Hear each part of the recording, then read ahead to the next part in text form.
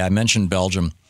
It turns out, there was that Belgian terror attack over the weekend. There were also terror attacks all across Africa. I thought it was interesting. Van Jones on Twitter pointed this out, and I retweeted it with a comment of my own on Saturday. There were 13 or 14 suicide bombings that killed well over 100 people last Thursday, Friday, Saturday. And only one got reported wall-to-wall in American news, even though it was actually one of the smaller ones. And that was the one in Brussels, Belgium, which is white. It's, it's Europe. It's Caucasian. But you had a massacre by Boko Haram. You had bombings going on across northern Africa and even Central Africa. And nobody's reporting on them. Nobody's sending in camera crews. Oh, it's just Africans killing each other. Really?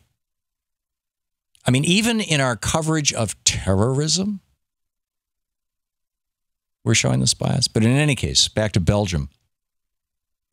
They've got a nuclear power plant just outside of Brussels. I mean, it's literally in the suburbs.